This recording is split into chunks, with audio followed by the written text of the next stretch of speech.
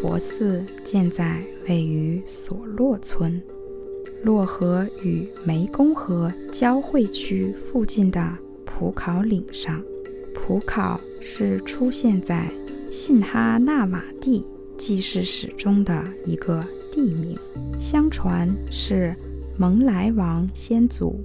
捉螃蟹的地方。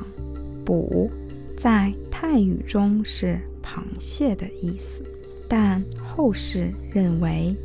这里的普应该是从另外一个词的发音演变而来的，也就是泰语中的普，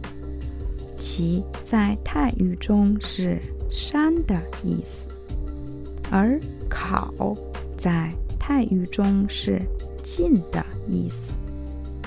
但后世认为这里的考应该是泰语中的考稻米的发音演变而来，因为当时清盛一带是湄公河流域最大的河流冲积平原之一，是重要的稻米种植区域。关于普考佛寺名字，应该是湄公河北边流域的居民或从外地经湄公河来到清盛做生意的商家所起的。这里的湄公河上家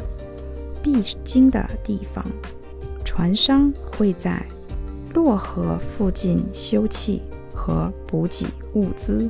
船到这里之前，他们会先看到高耸在岭上的普考佛寺，因此普考佛寺变成了当地的地标性建筑。此外，当时的兰纳人的方言称山为墩，而这座佛寺的名中却称山为普，由此可见，普考一名应是外地人所起的。普考佛寺中的古迹有佛殿遗址，殿内建有香亭，用砖及水泥建筑，雕纹设计精美，与清盛南边的沙地佛寺中的香亭风格一样。香亭后面有主佛塔遗址，佛塔周边有围墙，南北面各设一道门，其建筑风格与素可泰王朝时期的以水泥像装饰佛塔的风格一样。此外，还建有4座配塔。现今除西北面外，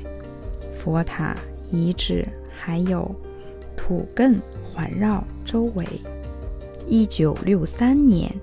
在整理普考佛寺的古遗址中，发现了多件古文物，如石器、青铜钟塔、耳环、佛牌、兰纳碑文等。2005年的考古发掘中，发现了公元15至16世纪的陶器、陶盆、宫廷瓷器、哈里奔猜瓷器、中国瓷器。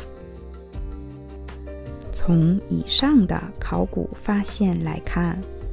尤其是各种石器，充分证明了普考佛寺遗址